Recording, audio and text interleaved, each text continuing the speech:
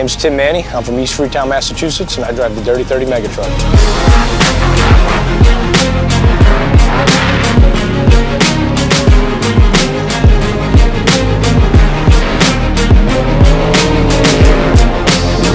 This month will be 7 years since I've owned the Dirty 30, and I kind of bought it as a gift for myself, and it turned into this.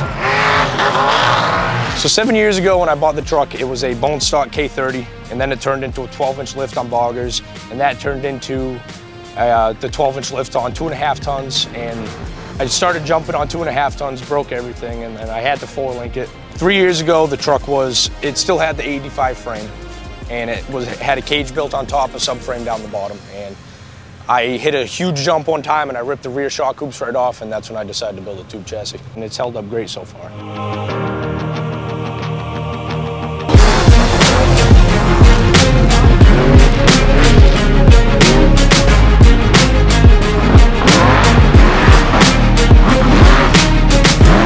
I got hooked on mud racing when I saw the people that are involved with it and how much fun it is, and we can do anything to our trucks and we'll always have a place to race, and it's just an awesome time, awesome people.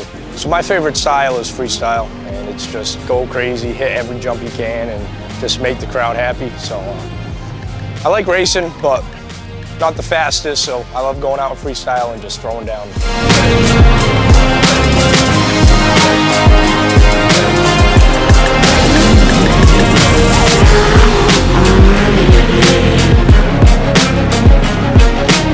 So Dirty 30 came from the Chevy K30, which we got the 30 from, and I had a buddy who, he was mad at me at the time, and he was making fun of it, and he was like, "What are you gonna call it, Dirty 30? And I said, "You know what? I am." And 7 years later, the Dirty 30 stuck. Kids love the truck. I'm not sure exactly what brings them in, but I even had one kid make his own Dirty 30 costume for Halloween, and it was the coolest thing. He just walked around with a whole truck he built around himself, and it was awesome.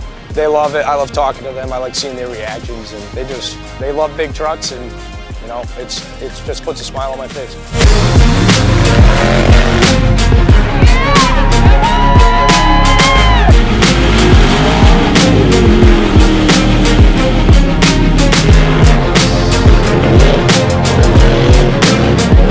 It was a great weekend at the Proving Grounds. Freestyle was awesome. I got second place, and truck raced all weekend, just went through the deep mud. It's still holding up, so I can't be happier. When you can race all the events I did, run a good freestyle and hill and hole and deep mud and still drive it on the trail, that's an awesome weekend.